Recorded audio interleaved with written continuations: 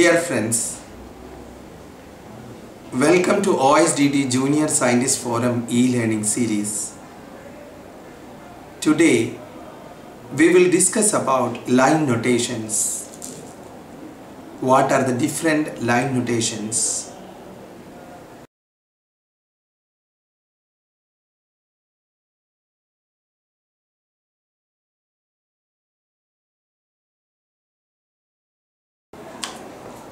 The first important coding line notation was Wissweser line notation,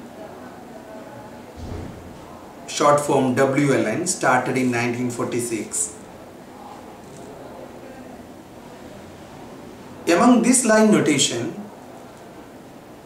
most widely acceptable notation is smiles. Smile means simplified molecular input line entry system. It was introduced by David Willinger. It is a universal coding language for chemistry. Most important point that you have to remember about this smiles notation is it is independent of operating system.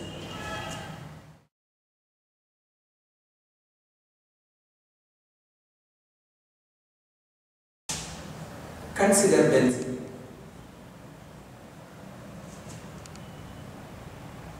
In the case of benzene, the smile format can represent C1, C, C, C, C,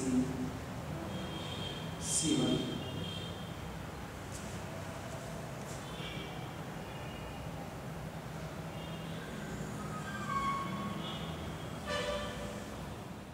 The atoms are represented by their atomic symbols.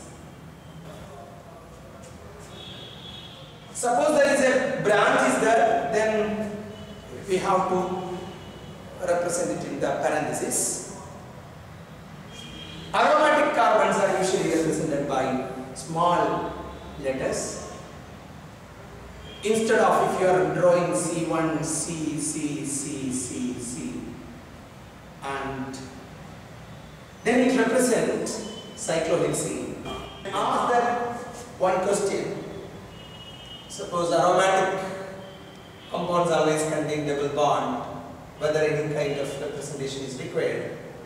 Actually not required, because it is implicit that when you are using the small carbons, small letters, that indicate that aromatic ring is present in the system.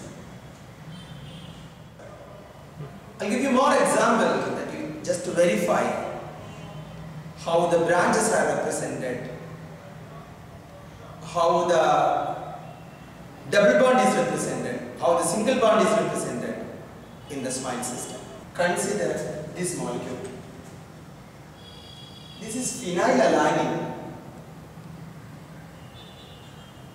This is one way of representation. Name itself is a way of another representation. And this is Wissweser line notation. It's a coding language.